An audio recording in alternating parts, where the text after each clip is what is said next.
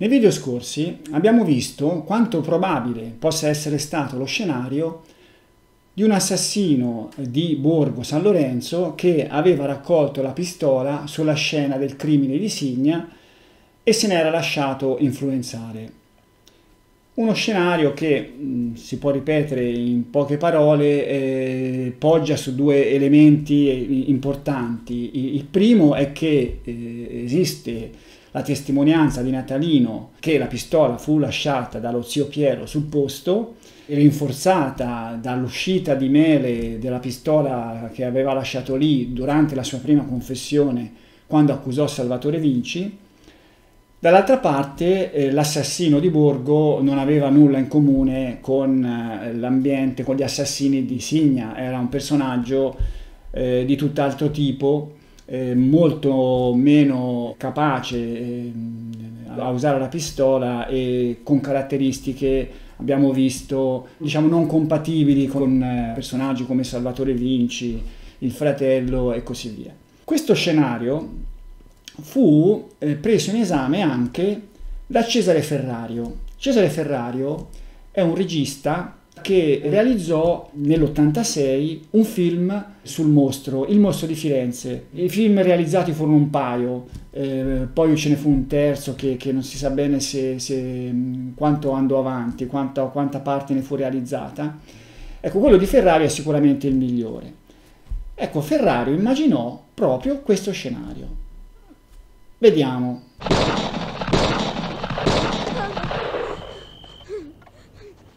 Mamma!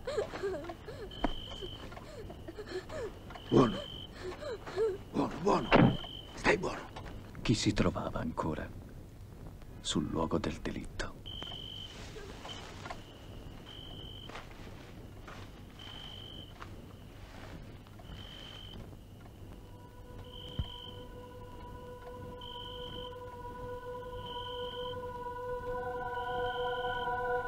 Però c'è da dire che lo scenario dell'assassino che aveva raccolto la pistola a Signa è sempre stato avversato, diciamo così, da quasi tutti. Ci sono coloro che vedono nell'assassino di Signa un mostro di Firenze al suo esordio e per cui rifiutano il passaggio della pistola. Ci sono coloro che invece vedono nei delitti successivi a quello di Signa lo stesso assassino del 68 tra i sardi, e anche loro naturalmente rifiutano il passaggio della pistola. Allora, un elemento, un motivo di questo rifiuto è dato dal fatto che sembra strano che l'assassino del 74 e dei delitti successivi avesse reiterato un delitto simile a quello di Signa, a quello al quale aveva assistito. Personalmente non mi pare che sia molto strano, perché se il personaggio che nel 68 si trovò sulla scena del crimine era uno che seguiva Barbara Rocci anche nei suoi incontri intimi, la stessa cosa fece nel 74 con Stefania Pettini, solo che nel 74 aveva in tasca questa pistola, per cui il fatto che si trovasse di fronte a una coppia in un caso e nell'altro è spiegabile con le sue abitudini, insomma, cioè non è una cosa così strana. Semmai ci sarebbe da spiegare perché poi questo assassino che nel 74 probabilmente uccise per una gelosia malata, poi dall'81 in poi avesse ucciso con delle caratteristiche tipiche della murderer. Questo è un discorso che faremo in seguito. Ma comunque questo è un elemento, ma c'è un secondo elemento che tirano in ballo appunto quelli che rifiutano il passaggio della pistola sul posto, che è quello della scatola delle cartucce. Cioè dicono che la scatola delle cartucce a pala ramata era la stessa sia per Signa sia per Borgo San Lorenzo. Per cui l'assassino non poteva aver raccolto, l'assassino del 74 non poteva aver raccolto quelle cartucce sulla scena del crimine a Signa. È chiaro che aveva poco senso, no? Che gli assassini di Signa, oltre alla pistola, avessero buttato anche le cartucce rimaste, insomma la scatola rimasta. Aveva poco senso e al limite avrebbero potuto buttare lì un caricatore, un secondo caricatore pieno, ma anche questo scenario ha poco senso, perché mettiamo pure che lo sconosciuto avesse raccolto anche questo, ma poi l'avrebbe tenuto per 6 anni senza mai sparare. No, non ha senso. Per cui se davvero le cartucce di Signy e quelle di Borgo fossero provenute dalla stessa scatola, lo scenario del passaggio della pistola la stessa notte del delitto è da escludere. Ma vediamo, prima di approfondire questa questione, vediamo di riassumere un po' quelle che sono le caratteristiche delle cartucce sparate da questa beretta negli 8 duplici omicidi. Allora, le cartucce erano tutte Winchester 22 LR, marcate con un H sul fondo, però di 2 tipologie differenti. Delle super speed, qui possiamo vedere la foto di una confezione di super speed dell'epoca, e le lead stainless, e queste sono le lead stainless. Le 2 tipologie erano dedicate a 2 armi differenti, le super speed alle carabine, le lead stainless alle pistole. Le super speed avevano rispetto alle lead stainless una differenza fondamentale, che il proiettile, in entrambi i casi di piombo, era rivestito da un sottile strato di rame. In più la polvere da sparo era di potenza maggiore. Questo perché con una carabina veniva sfruttata meglio la lunghezza della canna, cioè da una parte c'era la maggior spinta della polvere, dell'esplosione della polvere, che si propagava per un percorso più lungo, quello della canna lunga. In più il proiettile rivestito da un sottile strato di rame non si deformava durante il suo percorso nella canna, per cui era più scorrevole. Alla fine, in sostanza, si arrivava all'uscita del proiettile dalla bocca da fuoco con una velocità assai maggiore che nell'altro caso. Nell'altro caso, quello della pistola, il proiettile invece, oltre ad essere spinto da una carica di potenza inferiore, aveva la caratteristica di gonfiarsi e di produrre, diciamo, un certo attrito durante il suo percorso nella canna. E poi, oltre a produrre attrito, rilasciava anche delle scorie di piombo, cosa che nell'altro caso non succedeva, provocando maggiori problemi di manutenzione. Ora, pulire una canna di una pistola lunga così può essere anche abbastanza semplice, pulire la canna di una carabina è un'operazione più complessa che appunto si tende a limitare nel tempo. Ecco, erano queste 2 tipologie. Allora, quante cartucce furono utilizzate? Del tipo super speed 18, 8 a Signa, 9 a Borgo, una venne recuperata nel 1983 a Giogoli, evidentemente una rimanenza di una vecchia scatola. Perché dall'81 in poi invece furono utilizzate soltanto cartucce in piombo nudo. In totale, secondo i calcoli delle mie dinamiche, e sui quali ritengo di poter mettere la mano sul fuoco, sono 44. Teniamo conto che una scatola ne conteneva 50, per cui appunto chi avversa il passaggio della pistola sulla scena del crimine di Signa dice che questa pistola sparò cartucce tratte da 2 sole scatole, una da 50 a bagno di rame, una da 50 in piombo nudo. Ci sono diciamo, tanti libri dove viene ribadita questa teoria. Vediamone alcuni. Partiamo da Un uomo abbastanza normale di Ruggero Perugini, uscito nel 94. Ruggero Perugini è l'investigatore che indagò su Pacciani. Ecco cosa si legge in questo libro. Anticipo subito che mi presi la libertà di considerare l'omicidio del 68 come commesso dalla medesima mano, anche se per quel fatto era già stato condannato Stefano Mele, marito della donna uccisa.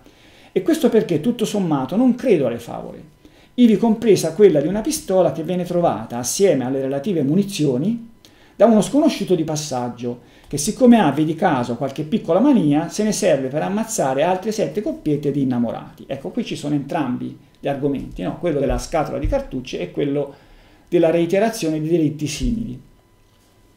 Nello stesso anno, 94, attenzione, mi dimenticavo di dire che questi autori sono di 2 parrocchie diverse. C'è quello che ritiene che l'assassino sia stato lo stesso sia nel 68 che successivamente, ma il mostro, diciamo un mostro sconosciuto, nel caso di Perugini un mostro noto che era Pacciani, ma insomma il 68 non è stato opera dei sardi, e chi invece, l'altra parrocchia, che ritiene che il 68 sia stato opera dei sardi e chi aveva ucciso nel 68 un sardo avesse continuato a uccidere poi, diciamo Salvatore Vinci più facilmente. Vediamo invece quest'altro libro, Il mostro di Firenze, il caso Pacciani, di Carmelo Lavorino. Carmelo Lavorino è stato un investigatore privato e maestro di karate, lui amava precisarlo, che collaborò con la difesa Pacciani nel processo di secondo grado. Ecco, in questo libro si legge: Lavorino è sempre della parrocchia di chi ritiene che il delitto del 68 non fosse stato opera dei sardi. Stefano Mele ha ucciso la moglie e l'amante, poi si è disfatto dell'arma. Un guardone ha visto la scena, ha raccolto l'arma e nel 74 ha cominciato a uccidere. È diventato il famoso serial killer dopo aver colloquiato giorno dopo giorno con l'arma assassina ed averne subito l'effetto criminogenetico e criminodinamico. Vediamo cosa non quadra in questo scenario. I colpi esplosi nel 68 erano tutti di una scatola, tutti di tipo ramato. Anche i colpi esplosi nel 74 erano del tipo ramato e della scatola del 68. Ciò significa che Pistola assassina e cartucce ramate hanno camminato assieme dal 68 in poi. Ciò significa che è impossibile che Stefano Mele abbia buttato contemporaneamente cartucce e pistola. Facciamo un salto in avanti di altri due anni e arriviamo al 96 con Analisi di un mostro di Francesco Bruno, il noto criminologo televisivo, e Andrea Tornielli, un giornalista. Anche loro della parrocchia di chi vede nell'assassino del 68 il mostro non sardo. Si legge nel libro: è nel delitto di Lastra Signa, errore, è nel delitto di Signa, primo della lunga e tragica serie, che fa la sua apparizione per la prima volta la pistola beretta calibro 22, modello long rifle. Insieme all'arma maledetta compaiono le cartucce. Sono proiettili Winchester in serie H appartenenti a due scatole diverse. Il mostro di Firenze continuerà ad usare fino all'8º duplice delitto del 1985 la stessa pistola e gli stessi proiettili provenienti dalle stesse due confezioni. Andiamo ancora avanti al 2002 con Il mostro di Firenze di Alessandro Cecioni e Gianluca Monastra, tra l'altro uno dei migliori libri sul mostro. Loro scrivono fin dalla prefazione, cioè fin da subito, fin dall'introduzione, questa cosa: 8 duplici omicidi compiuti nell'arco di 17 anni, dal 68 all'85. In comune hanno l'arma, una beretta calibro 22 long rifle, i proiettili usati, Winchester serie H, in parte ramati, in parte a piombo nudo, provenienti da due scatole da 50 proiettili. Ecco ancora le due scatole.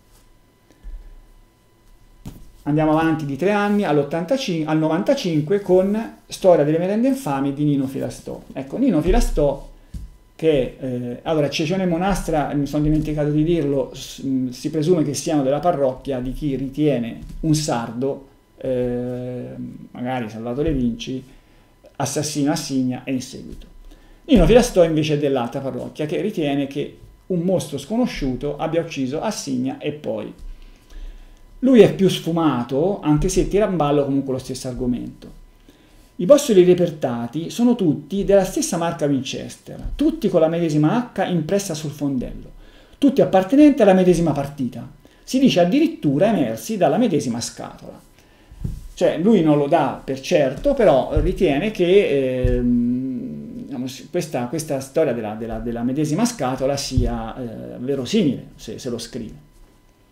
Arriviamo adesso a Mario Spezzi, con un libro del 2006, Compianto Mario Spezzi, Dolci colline di sangue, che è il maggior propalatore di questo scenario, no? Di questa teoria dell'unica scatola. Ecco, nel trafiletto che vado a leggere, ci sono caterve di errori, non è che ne segnalerò solo uno, comunque leggiamo.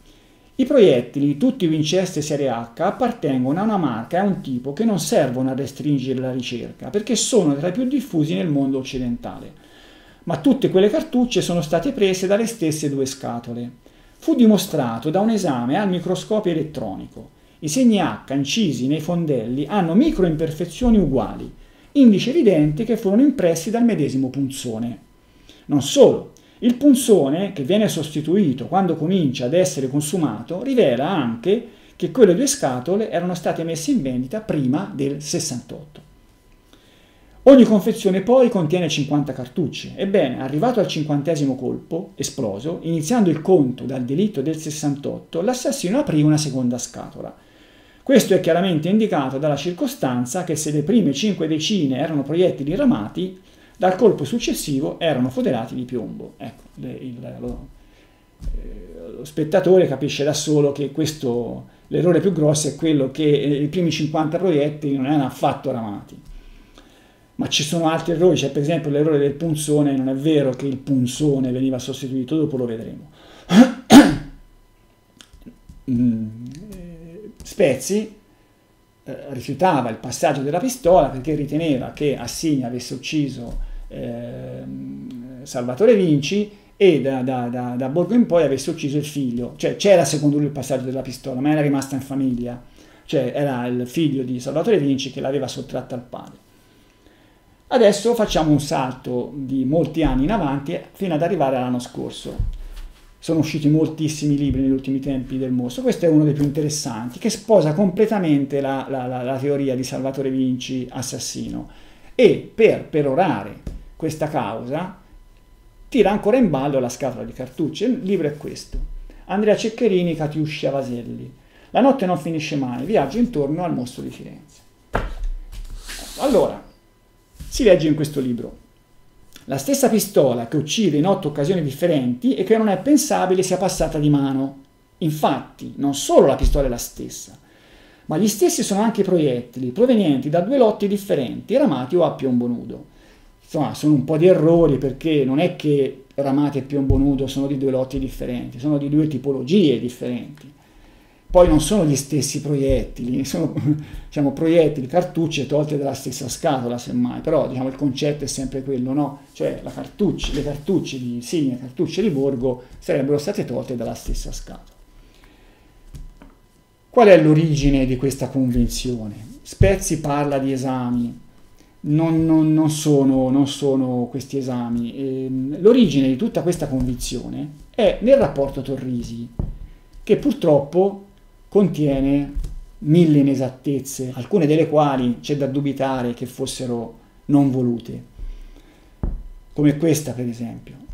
Leggiamo: qualora qualcuno, il rapporto Torrisi è dell'86, per cui tutti coloro che hanno scritto questi libri hanno avuto probabilmente tutti occasione di consultarlo e la loro convinzione sarà nata proprio da questo rapporto, dove si legge: qualora qualcuno, subito dopo il delitto, si fosse disfatto dell'arma, appare inspiegabile come mai l'attuale possessore abbia la disponibilità, oltre dell'arma stessa, anche delle cartucce contraddistinte sul fondello dalla medesima lettera H ed appartenenti allo stesso lotto.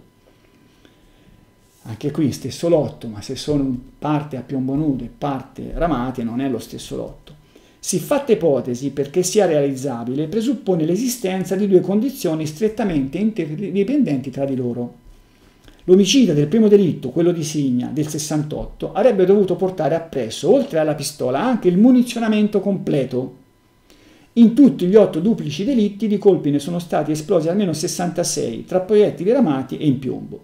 Addirittura questo dice che l'assassino di Signa dovrebbe aver portato dietro non solo la scatola dei proiettili, delle cartucce a bagno di rame, ma anche quella delle cartucce a piombo nudo, cosa che è assurda, perché queste cominciarono a essere utilizzate nell'81.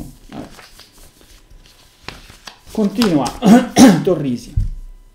L'omicida, subito dopo la consumazione del delitto, si è disfatto dell'arma e di tutte le munizioni, e qui non si comprendono i motivi per cui egli si porti appresso tutte le cartucce, dal momento che la previsione del loro impiego è limitata. Certo, portarsi dietro La scatola delle cartucce a piombo nudo e la scatola delle cartucce a bagno di rame aveva poco senso. Aveva poco senso anche portarsi dietro una sola scatola, al limite un caricatore pieno. Oppure anche una scatola, ma non di averla buttata lì. Allora, Rotella, qualche anno dopo, nell'89, raccolse tutte le varie indicazioni di Torrisi nella sua sentenza e tirò fuori anche questa della stessa scatola. Cioè è chiaro che per Rotella il fatto che le cartucce di Signa e Borgo provenissero dalla stessa scatola era un rinforzo alla sua teoria che l'assassino di Signa e successivo fosse sempre quello. E questo dava un senso alle sue indagini, altrimenti le sue indagini, cercare l'assassino, il mostro, tramite le indagini su Signa non lo portava da nessuna parte. E lui scrisse così nella sua sentenza. Quanto alle cartucce adoperate, gli accertamenti peritali esperiti nel 1983 e 1984 non forniscono certezze. È possibile stimare con sufficiente approssimazione che le cartucce di piombo nudo o in bagno di rame più veloci, tutte Winchester marcate H sui fondelli, provengano da 2 partite e relativi scatolamenti, ovviamente precedenti all'epoca di consumazione del primo omicidio. Allora, innanzitutto c'è da dire che Rotella parla di accertamenti peritali che non avevano dato certezze, però dice anche che secondo lui il fatto che queste cartucce provenissero dalla stessa scatola, Signa e Borgo, era stimabile con sufficiente approssimazione, cioè lui lo riteneva molto probabile. Cominciamo a vedere quali sono le perizie che Rotella prende in esame. Sono le perizie Arcese e Iadevito, quella dell'83 fatta sui delitti fino a quello di Baccaiano dell'82, quella dell'84 aggiunta in seguito per il solo delitto dell'83 di Giugoli. Vediamo la perizia dell'83, cosa riporta. Relativamente al munizionamento poi nulla può assumersi, poiché nulla si rileva sui reperti che possono consentirne l'individuazione del lotto di fabbricazione e conseguentemente l'iter commerciale. Infatti i dati merceologici delle cartucce vengono dalle varie ditte stampigliati all'interno o all'esterno dei contenitori all'uopo approntati. Per cui dall'esame di bossoli e proiettili, secondo Arcese e Iadevito, non si poteva stabilire nessuna informazione relative alla commercializzazione delle relative cartucce. La perizia dell'anno dopo, sullo stesso argomento, prima riporta il quesito che il magistrato aveva chiesto di soddisfare e poi la loro risposta. Vediamo il quesito. Quesito numero 2. Da quali partite di fabbricazione o trattandosi di cartucce di fabbricazione estera, da quali partite di importazione provengono, attraverso la comparazione con modelli eventualmente acquisiti presso la fabbrica o l'importatore, relative ai periodi tra gli anni antecedenti il 68 e fino al 1982, i bossoli e i proiettili in sequestro, e se sia possibile verificarne la destinazione commerciale in Toscana e in Sardegna. Null'altro può aggiungersi se non quanto già esposto in merito nel precedente elaborato peritale. Per cui anche in questa seconda perizia i periti non fornirono alcuna certezza. Per cui Rotella da che cosa potrebbe aver tratto la sua convinzione di alta probabilità? Dal fatto che le cartucce erano dello stesso tipo, erano Winchester 22 LR e di tipologia Super Speed. Ma c'è da dire innanzitutto che le cartucce Winchester a quell'epoca erano di gran lunga le più diffuse, anche in Italia. Andavi in armeria e trovavi quelle. Poi il fatto che fossero della stessa tipologia si spiega con il fatto che nelle armerie trovavi molto più facilmente le cartucce Super Speed. Questo perché? Perché queste cartucce erano usate per la caccia all'epoca, uso che poi venne proibito dal 77 in avanti perché producevano poco rumore e favorivano i bracconieri, che così erano meno rintracciabili. Allora, chi usava le cartucce per la caccia andava a comprarle in armeria e comprava le Super Speed. Chi invece le usava nelle pistole, le usava nei poligoni di tiro, per il tiro a segno, tiro sportivo. Sì, uno la pistola la poteva tenere anche per difesa personale, però magari teneva qualche cartuccia, ma quando le sparava nei poligoni di tiro. E nei poligoni di tiro le cartucce le trovavi lì. Le pagavi più o meno la stessa cifra che in armeria e avevi meno problemi, perché ci sono dei limiti al numero di cartucce che si possono detenere, mi sembra 200 al massimo, e poi anche portarsi avanti e indietro queste cartucce poteva anche magari a livello, diciamo, a un controllo, poteva anche creare qualche problema, no? Dove le ha comprate, quando le ha comprate e compagnia bella. Io sono andato a sparare così per prova in poligono e anch'io ho preso le cartucce lì, anche la pistola, perché la pistola non ce l'avevo, ma insomma arrivi lì, ti danno, se non c'è la pistola ti danno anche quella, se no ti danno le cartucce, tu paghi le cartucce che spari e quando hai finito quelle che non hai utilizzato le restituisci indietro e così via. E si evitano problemi. Per cui in armeria trovavi quelle cartucce lì, le super speed, e le trovavi anche probabilmente al mercato nero. Allora in quegli anni lì circolavano munizioni al mercato nero che venivano dai fanghi dell'Arno. Nel 66 c'era stata l'alluvione che non solo aveva devastato i magazzini, spargendo magari scatole di munizioni che poi qualcuno aveva preso, lo stesso armiere, ma anche i registri, per cui anche le munizioni che lo stesso armiere aveva recuperato potevano non essere denunciate, potevano essere vendute in nero e magari, chi lo sa, se qualche armiere o comunque qualcuno che aveva recuperato queste munizioni le vendeva in nero e naturalmente le vendeva anche a chi non aveva il porto d'armi, no? È presumibile che sia i sardi che l'assassino del 74 avessero attinto allo stesso canale di vendita, a questo mercato nero, oppure a un'armeria compiacente, ma insomma avevano trovato cartucce di quel tipo lì, del tipo super speed. Però qualcosa si può dire su eventuali esami che potessero dare qualche indicazione sulla possibile appartenenza di due cartucce diverse allo stesso lotto, diciamo forse alla stessa scatola. Vedremo che non è così, ma insomma vediamo quali potrebbero essere gli elementi. Ecco, l'elemento è 1 e è l'impronta ad H, a forma di H, impressa sul fondo del bossolo, qua in fondo. Questa impronta era un'impronta caratteristica di ogni casa costruttrice. La Winchester fino al 1980 usava questa H in onore di un tecnico dell'Ottocento, Henry Tyler, un tecnico che lavorava alla Winchester, che aveva progettato un fucile a ripetizione molto efficiente. Dall'80 in poi la Winchester cambiò questa H in W, l'iniziale della sua denominazione. Altre ditte usavano altri marchi. Questa impronta, nel caso dei bossoli del mostro era un H, è un'impronta incusa, scavata sostanzialmente, che veniva impressa da una macchina stampigliatrice che aveva dei punzoni. Un punzone è un elemento che in fondo porta la stessa impronta a rilievo che quando picchia sul bossolo ne lascia una scavata. Questa macchina aveva un funzionamento che possiamo desumere dalla sentenza Pacciani. La possiamo desumere perché la procura, durante le indagini su Pacciani, aveva cercato di capire se la famosa cartuccia trovata nel suo orto, anche da un punto di vista merceologico, oltre che come segni, come striature su bossolo e proiettile, potesse essere associabile a quelle utilizzate dal mostro.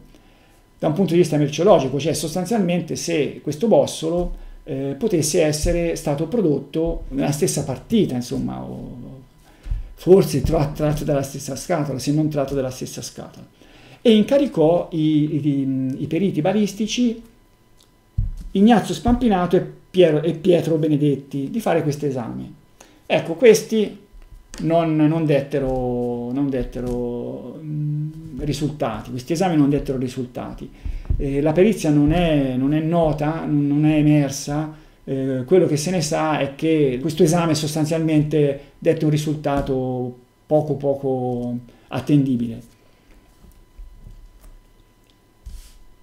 Ma vediamo come funzionava questa macchina punzonatrice.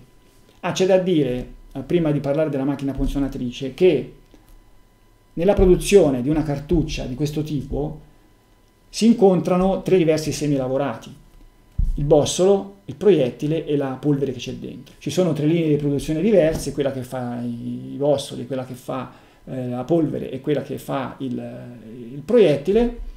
Nel caso della Winchester i bossoli erano gli stessi sia per il tipo super speed sia per il tipo leader stainless. L'ultima fase di lavorazione del bossolo, prima di essere assemblato insieme agli altri 2 componenti, era lo stampaggio di questa H. La macchina punzonatrice aveva un nastro dove passavano i bossoli e un meccanismo, uno strumento che si fermava il nastro, lo strumento calava, pam, e imprimeva l'H. Questo strumento aveva 20 punzoni, ognuno dei quali portava a rilievo questa H, per cui 20 bossoli stampaggio, il nastro si spostava, altri 20 bossoli stampaggio e così via. Questi punzoni erano di metallo molto più duro di quello del bossolo. Il bossolo è di ottone, metallo tenero. Questi punzoni saranno stati di acciaio rinforzato, acciaio al tungsteno o qualcosa del genere. Però stampa oggi, stampa domani, anche loro si consumavano. Nella sentenza si legge che un punzone durava per 5-6 giorni di produzione, che corrispondevano a qualche centinaio di migliaia di colpi. Per cui ogni punzone, dice qualche centinaio di migliaia, facciamo finta che siano 500.000, per far conto pari. Perché? Perché 20 punzoni, prima di essere sostituiti, producevano 10 milioni di H, stampavano 10 milioni di H. Questi punzoni venivano prodotti a partire da una matrice. La matrice era incisa a mano da un artigiano, un incisore, e anch'essa ogni tanto veniva sostituita. La sentenza non spiega ogni quanto venisse sostituita, ma anche questa evidentemente si consumava via via che veniva utilizzata per produrre dei punzoni. Il punzone veniva prodotto in questo modo: si colava del metallo fuso che entrava nella forma scavata dentro la matrice e veniva fuori il punzone con la stessa forma a rilievo, che poi nel caso in questione era una H. Ogni matrice, essendo prodotta a mano, era diversa dalle altre, aveva delle piccole differenze. Queste differenze si trasmettevano prima ai punzoni e poi da questi alle impronte sui bossoli. Per cui si può, dato un bossolo, risalire alla matrice che l'aveva originato attraverso il punzone. Evidentemente dopo la perizia dell'84 Arcese, Iadevito deve aver recuperato qualche informazione in più, perché al processo Pacciani raccontò di aver trovato, mi sembra alla Criminal Poll, una scatola di cartucce risalente al 66, sulla scatola c'era scritto la data era il 66, in cui la forma dell'H era la stessa di quella dei bossoli del mostro. E non so, avrà avuto qualche informazione, sembra che questa matrice abbia smesso di essere utilizzata nel 68, per cui tutte le cartucce con quel tipo di H risalivano al 68 o prima. Di questo si può essere sicuri. Diamo un'occhiata a questa immagine. Questa è la foto di uno dei bossoli di Signa. Ecco, come si vede, l'H ha una sbarretta orizzontale in alto, quella di destra, che ha una delle 2 parti un po' mangiata, la parte di destra. In più, la sbarretta che collega le 2 sbarrette verticali è inclinata. Ecco, qui si vede che va dall'alto verso il basso. Queste caratteristiche si ripetono in tutti i bossoli del mostro. Possiamo vedere in quest'altra immagine, forse ancora meglio, queste due caratteristiche. Pezzettino di stanghetta in alto a destra mangiato e la stanghetta orizzontale centrale inclinata. Possiamo vedere un confronto in questa immagine. Sulla sinistra c'è uno dei bossoli del mostro, sulla destra un altro bossolo con un H di un'altra matrice. Come si vede, la differenza è abbastanza sostanziale. Si vede anche che lo spazio tra le barrette orizzontali in alto e in basso è diverso nei due casi. Però questo certamente non basta a farci dire che due cartucce, una di Signa e una di Borgo, fossero state tolte dalla stessa scatola, no? Perché questa forma di H era sparsa in miliardi di cartucce, non so, in Italia saranno state milioni di cartucce.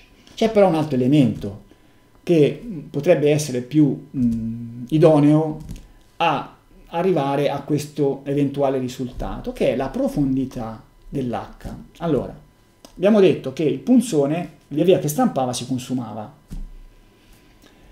Per cui al primo utilizzo stampava un H profonda, adesso qui le misure non ci sono, ma così a occhio sarà un decimo di millimetro, qualcosa del genere, insomma 2 decimi di millimetro. Supponiamo che nel momento in cui questo punzone aveva esaurito il suo ciclo di vita, dopo aver stampato 500.000 H, aveva stampato un'impronta, adesso non so, profonda la metà.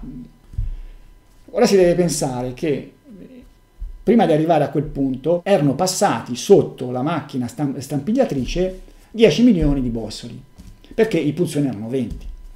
Ora, in questi 10 milioni di bossoli era talmente esigua la differenza tra un momento di profondità dell'H tra uno stampaggio e l'altro che era indistinguibile. Probabilmente quella differenza era distinguibile soltanto dopo, che ne so, 10.000 bossoli, 10.000 stampaggi. Ora, se si pensa che questo processo si ripeteva una volta alla settimana circa, si capisce bene a quali numeri di H con profondità assolutamente indistinguibile l'una dall'altra si poteva giungere. Per cui riuscire a identificare attraverso la profondità dell'H i cartucce estratte dalla stessa scatola era impossibile, e infatti non esiste nessuna perizia che lo accerti.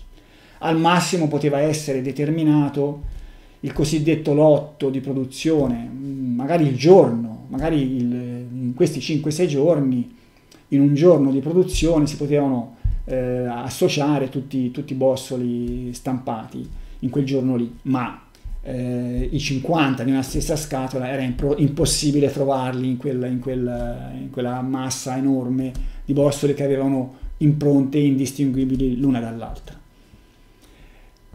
C'è da dire che quando le impronte erano molto differenti come profondità, si poteva dire che quasi sicuramente quei due bossoli non erano della stessa scatola.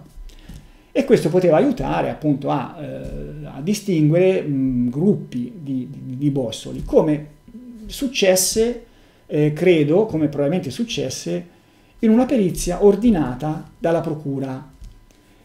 La procura, che aveva cominciato a indagare per suo conto in concorrenza con Rotella e l'ufficio istruzione, è un argomento che affronteremo più avanti in altri video, ordinò, poco dopo la fine dei delitti, una perizia,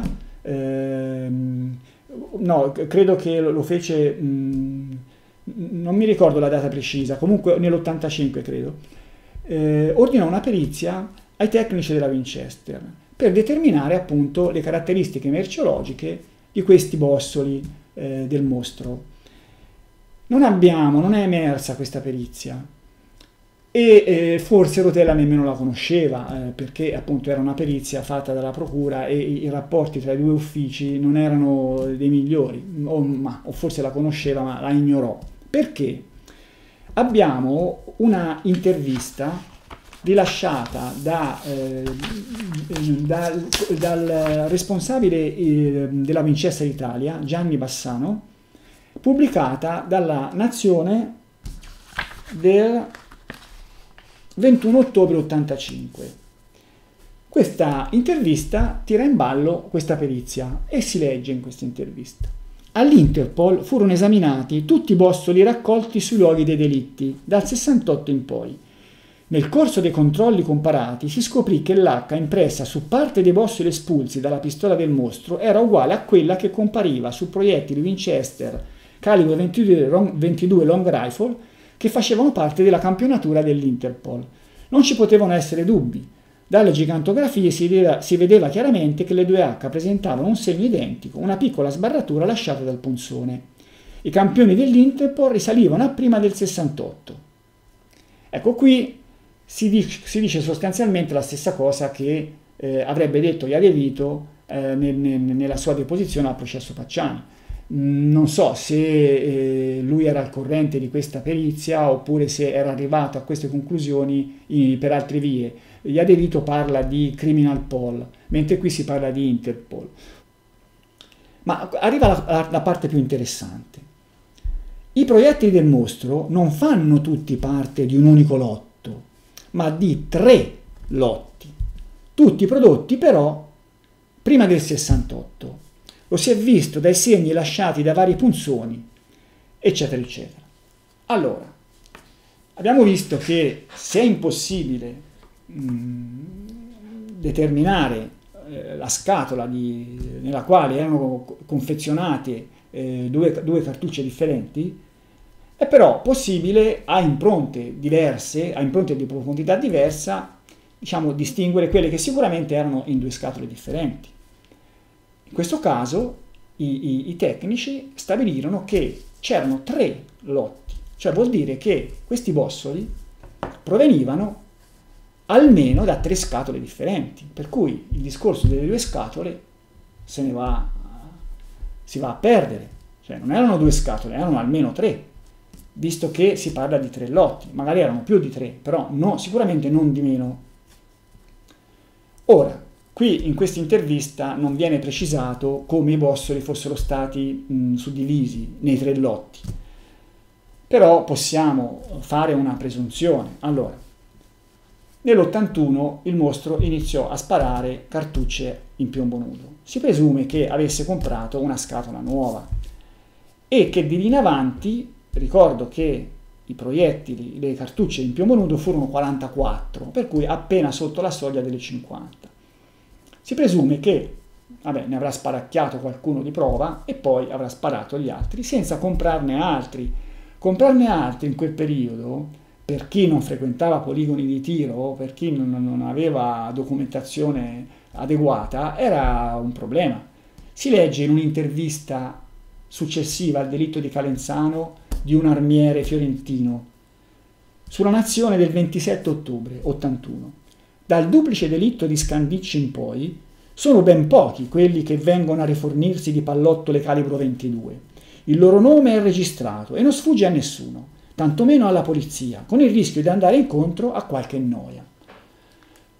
Si può dire insomma che una volta comprata questa scatola da 50 di cartucce in piombo nudo, il mostro se la fosse fatta bastare fino alla fine dei suoi delitti. Allora, un lotto parte con questa scatola, gli altri 2 non ci sono certezze, però il buon senso ci dice che se proprio dobbiamo fare delle divisioni, le dobbiamo fare assegnando le cartucce di Signa a un lotto, le cartucce di Borgo a un altro lotto, più quella di Giogoli che era una rimanenza di quella di Borgo. Mi sembra che sia lo scenario più verosimile, no? In ogni caso, quello che si può dire in fondo a questo video è che la favola dell'unica scatola di proiettili per Signa e Borgo è una favola. È una favola, non è assolutamente stabilito questo fatto e non ce ne si può avvalere per perorare la causa del mancato passaggio della pistola. Non ci se ne può avvalere. Ho finito.